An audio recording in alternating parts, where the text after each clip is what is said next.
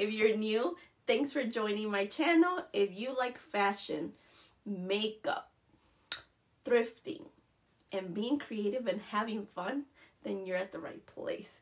So thanks for joining me. If you don't follow me on social media, make sure you do, because this week I asked you earlier, the audience, what kind of video did you want to see? So I had two options: either taking one of the mirrors that I thrifted a few weeks ago or months ago and turn it into an Anthropologie looking mirror, or showing you guys my collection of thrifted purses or secondhand purses. Now the majority at the end said the bags, and I was recording that video and that was gonna go out this week, but unfortunately, ladies and gentlemen, it just wasn't working. Technology problems, but don't worry, I got you. That video will be coming up next week on Sunday, or even maybe I'll try to post it up earlier. So we'll see. No promises, but I got you. I have that coming up, and then some other fun videos, as I always say. I always say my videos are fun.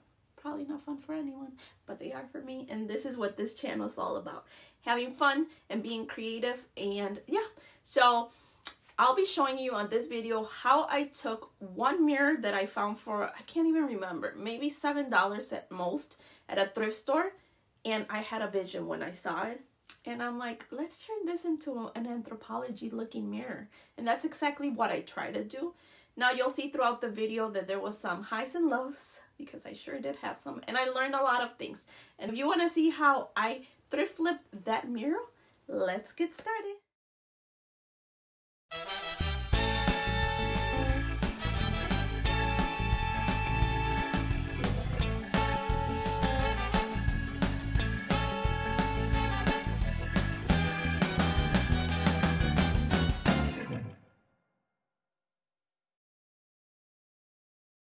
For materials, this is what I used: a tablecloth to protect the area, spray paint, make sure that you use the right spray paint. This is for plastic, so that worked for me. Some glue. Then I found this mirror wooden appliques on Amazon. So you can find them on Amazon or technically any store, but I really like this ones and they were super cheap. And then we have some tape and paper to cover the mirror from when I spray paint. Now, if you remember at the beginning of the video, I said that there was a lot of lows, and they started here. Well, they started the minute I stepped outside. So I thought that it would be a great day to do this thrift flip because it was so nice outside. Weather was so nice. However, it was extra windy to the next level. So as you can see, your girl was struggling here. But that's not even the fact, or the point is that I don't know what I was thinking trying to tape this paper down on the mirror, acting like I've never spray painted mirrors before or protected a mirror before spray painting it. So I really don't know what I was thinking here. So as you can see, I was struggling because the tape wouldn't tape. Then it was super windy. It was just not a good beginning. But I tried and I tried. I still had hope. Then something clicked and I was like, yes, this is definitely not going to work. So that's when I decided to just start all over and actually do it the proper way. So here I'm taping everything the proper way, like I was supposed to do from the beginning. So just take note, if you are planning on painting any mirror, spray painting it, or whatever, the best way to go about it, at least that worked for me, is to simply take your tape and tape all the mirror besides corners and all of that.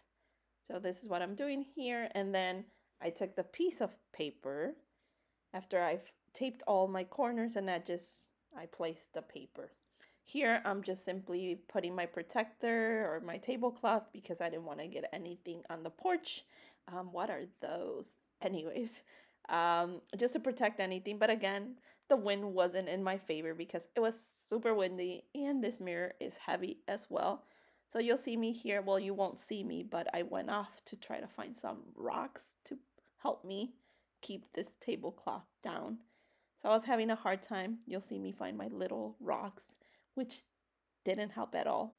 Now I took the appliques and started figuring out where I wanted them to go so I can start gluing them. Here was another downside because this glue works amazing on small projects. It glues really fast and it's very strong, but because it was so windy, it was drying way too fast. So at the end, I ended up using another glue. But here you can see I'm just gluing, and then all of a sudden the lovely wind knocked down my tripod, my camera, and I broke my tripod. Yeah, so it was a hot mess. Now it was time to spray paint. After I glued the appliques on the top, I was ready to spray paint. As you can see, the corners are missing because the glue was just drying way too fast. So I decided to just glue them later. Ideally, you want to glue your pieces because you're saving time because you're spraying over everything, but this wasn't the case. So a quick note for anyone that's new to spray painting, make sure that you're doing it in an open space, ideally outside. However, when you're doing it outside, you have to take into consideration the weather.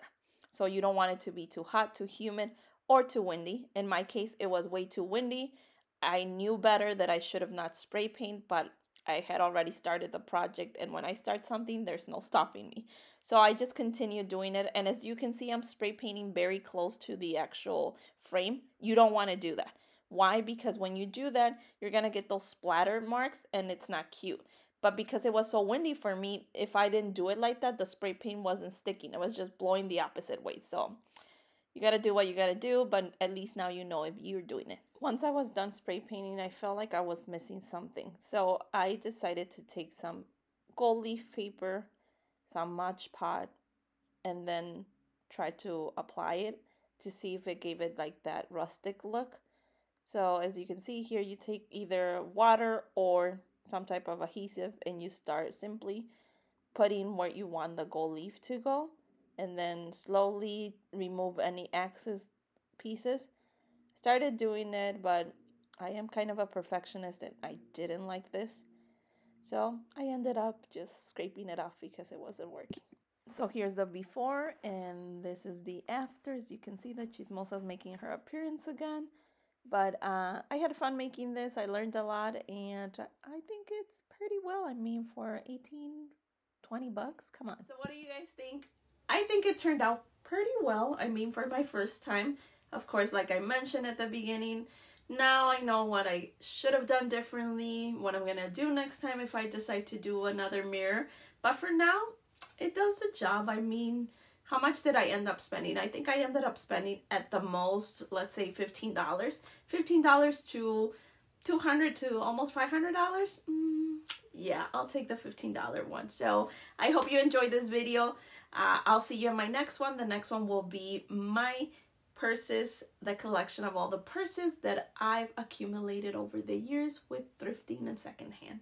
And if you take anything away from this video, I truly hope that you take or keep into consideration that it's okay to mess up and try. That's what flipping and doing crafts is all about. At least for me it is. It's like an opportunity for you to just try. You might have a vision and then it might turn completely to something different than you weren't expecting. And I think that's what happened to me in this video. I don't think it's what happened because I tried a lot of things and it wasn't working. And I had this vision and it didn't turn out how I wanted it. It's still a very pretty mirror. And I just elevated it and you learn and you grow. That's all I gotta say. That's life, right? That's what life is about. But anyways, enjoy this video and make sure you like, subscribe, and hit that notification button so that you're notified when my next video will be up. Thanks for joining me again. And so I'll see you soon and bye.